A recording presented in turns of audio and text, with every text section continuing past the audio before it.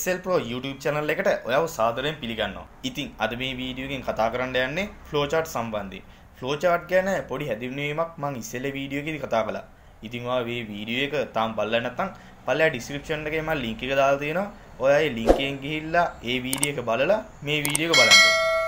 ඉතින් මේ flowchart ගැන කතා කළොත් flowchart කියන්නේ software වලින් සිදුවන ක්‍රියාවලිය පාලනය වෙන ආකාරය හා තොරතුරු ගලා යන ආකාරය පියවරෙන් පියවර රූපමය වශයෙන් නිරූපණය කිරීමයි. flowchart symbols එහෙම නැත්නම් සංකේත වලින් තමයි නිර්මාණය කරන්නේ. අපි බලමු මොනවද මේ symbols එහෙම නැත්නම් සංකේත කියලා. පළවෙනි symbol එක විදියට ගත්තොත් එහෙම flowchart එකේ start එකටයි end එකටයි එහෙම නැත්නම් ආරම්භයටයි අවසානයටයි අපිට oval shape එක එහෙම නැත්නම් ellipse ආකාර හැඩති සංකේතය පාවිච්චි කරන්න පුළුවන්. මීට අමතරව rounded rectangle එකක් උනත් අපිට පාවිච්චි කරන්න පුළුවන්. flowchart එකක් අදිනකොට එක start එකයි එක end එකක් විතරයි තියෙන්න පුළුවන්. ඒ වගේම අපි අදින හැම flowchart එකටම අනිවාර්යයෙන්ම start එකයි end එකයි තියෙන්න ඕනේ. ඒ කියන්නේ අපි අදින හැම flowchart එකටම start එක තියෙන oval shape එකකුයි end එක එහෙම නැත්නම් finish එක තියෙන oval shape එකකුයි තියෙන්න ඕනේ.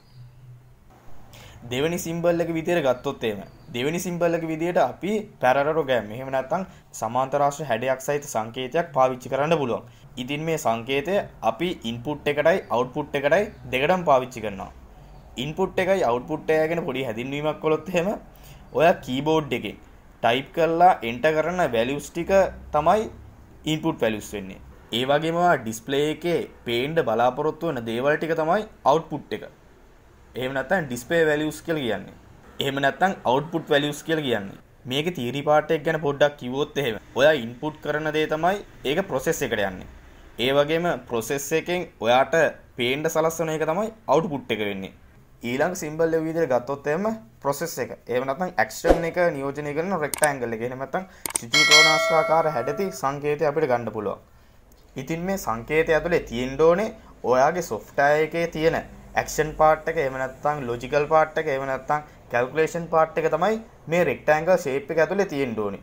උදාහරණයක් විදිහට ගත්තොත් එහෙම ඔයාට numbers දෙකක් එකතු කරන්න ඕන නම් එහෙම නැත්නම් ඔයාලා numbers දෙකක් අඩු කරන්න එහෙම නැත්නම් බෙදන්න ගුණ කරන්න එහෙම ඕන නම් ඒ සියල්ල ඔයා ලියන්න ඕනේ මේ rectangle එක. එහෙම නැත්නම් මේ ත්‍රිකෝණාශ්‍රාකාර හැඩති සංකේතය ඇතුලේ තමයි ඔයා ලියන්න ඕනේ.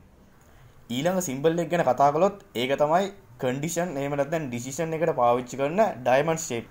මේ සංකේතය අපි පාවිච්චි කරන්නේ අපිට සත්‍ය අසත්‍ය. එහෙම නැත්නම් මේක සිදු වුණොත් මේක වෙන්න ඕනේ, මේක සිදු වුණොත් මේක වෙන්න ඕනේ. උදාහරණයක් විදිහට ගත්තොත් එහෙම x 5ට වඩා වැඩි නම් මේ දේ සිද්ධ වෙන්න ඕනේ.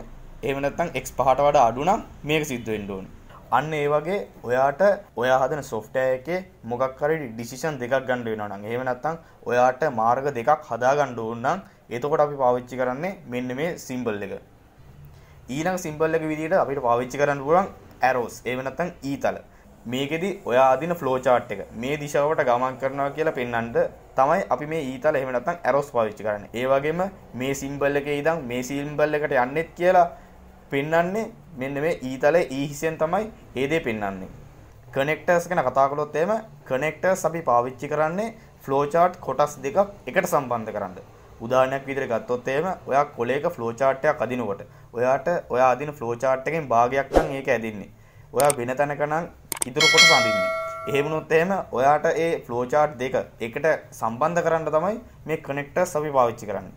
connector එක ඇතුලේ ඔයාට English letter එකක් එහෙම නැත්නම් A to Z letter එකක් ඔයාට පාවිච්චි කරන්න පුළුවන්. ඉතින් මේ දැන් අපි කතා කරපු symbols ටික පාවිච්චි කරලා තමයි අපි flowchart එකක් නිර්මාණය කරන්නේ. මේ symbols වලට අමතරව ඔයා flowchart එකක් අදින්න වැදගත් දේවල් දැනගන්න ඕනේ. ඒ දේ තමයි variables.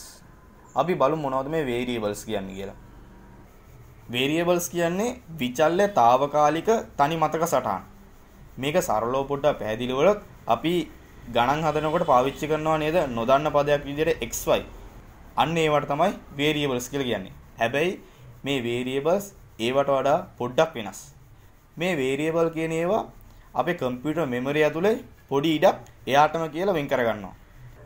උදාහරණයක් විදිහට ගත්තොත් එහෙම මේ දීලා තියෙන රූප සටහන බලන්නකෝ. ඒකේ x කියන්නේ variable එක. එතකොට x ගේ කොටුව ඇතුලේ තියෙන්නේ 5. ඒ කියන්නේ variable එකේ අගය එහෙම නැත්නම් variable එකේ value එක තමයි 5. variable එකක් ඔයා තෝරනකොට ඔයා සැලකිය යුතු දේවල් ටිකක් තියෙනවා. ඒවා තමයි ඔයාගේ variable එකේ A to Z අකුරක් තියෙන්න පුළුවන්. ඒ වගේම එක capital වුණත් simple වුණත් කමක් නැහැ. ඒ වගේම ඔයාට එක අකුරකට අමතරව අකුරු දෙක තුනක් තියෙන්න පුළුවන්. හැබැයි ඒ අකුරු අතර ස්පේස් එක එහෙම නැත්නම් හිඩසක් තියෙන්න බෑ. හිඩසක් තිබ්බොත් ඒක variable එකක් නෙමෙයි. ඒ වගේම ඔයාගේ variable එකේ ඉදිරියෙන් අංකයක් තියෙන්න බෑ. අංකයක් තියෙන්න ඕනෙම නම් ඒ අංකෙට ඉදිරියෙන් underscore එහෙම නැත්නම් යටින් ඉරක් අදින්න ඕනේ.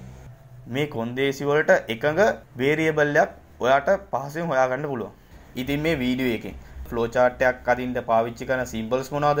variables කියන්නේ මොනවද කියලා ඔයාට හොඳ අවබෝධයක් එන්න ඇති කියලා මම හිතනවා. මේ පැහැදිලි කිරීම අතරතුරේ ඔයාට මොකක් හරි ගැටලුවක් ආවනම් ඒක පල්ලෙහා කමෙන්ට් එකක් විදිහට දාන්න. එහෙනම් flow chart එකක් අදින්නේ කොහොමද කියලා අපි ඉදිරි වීඩියෝ වලදී කතා කරමු.